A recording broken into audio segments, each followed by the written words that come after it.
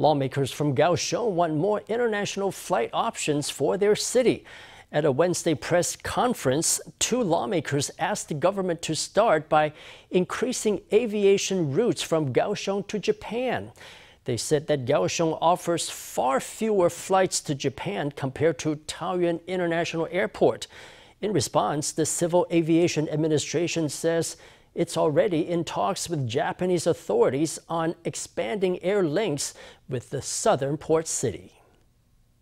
首航的时候我由我跟许志野委员来召集到冈山去拜会冈山的这个知事或者他们的议会。 Introducing delicacies from Kaohsiung's Gangshan district, the lawmaker says they'd be a hit with potential Japanese tourists. At a press conference on Wednesday, DPP lawmakers Chih-wei and Chih-chieh highlighted the South's growing demand for flights to Japan. They urged the government and airlines to add air routes linking Kaohsiung with Japan. 两地可以对飞之外。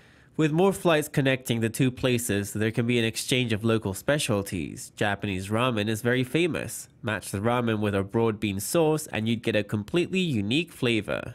The Japanese would definitely find Gangshan's broad bean sauce very tasty.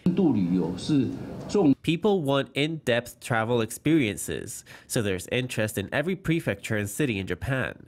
The Taiwanese want to visit every corner of Japan. For example, Okayama, which is a lesser-known city with lots of character and many scenic areas in its vicinity. It would certainly have a strong appeal to Taiwanese travelers. According to government data, Taoyuan International Airport offers direct flights to 24 Japanese destinations every week. In contrast, Kaohsiung International Airport offers only 6, a fourfold difference. Every week, 551 flights take off from Taoyuan International Airport, and just 79 flights depart from Kaohsiung International Airport, a difference of 7 times. Lawmakers are calling for an increase in destinations and flights for Kaohsiung.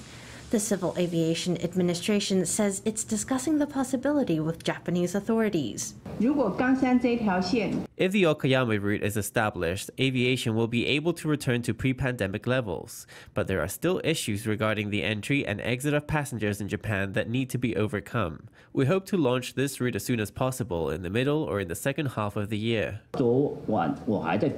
Last night, the relevant people in Okayama said they would let us know as early as May or June whether the route is feasible, if the recruitment of customs staff goes smoothly.